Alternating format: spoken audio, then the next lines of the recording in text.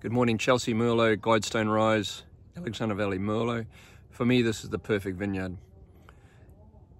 Faces east, and so you can see we just have morning sun right now.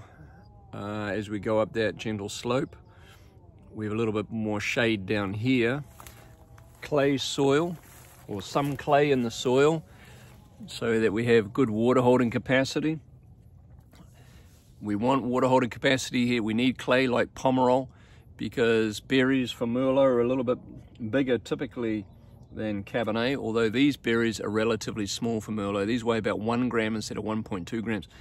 This vineyard is also farmed organically, and it's also cane pruned. That is last year's wood. And cane pruning means that we have fewer shoots per meter generally, and we have less wounds, and so these vineyards will last longer. And this vineyard was planted in 1995. So good age, good soil, good orientation being east facing, and nice water holding capacity being farmed organically. Anyway, Guidestone Rise, Chelsea Goldschmidt Merlot. Awesome.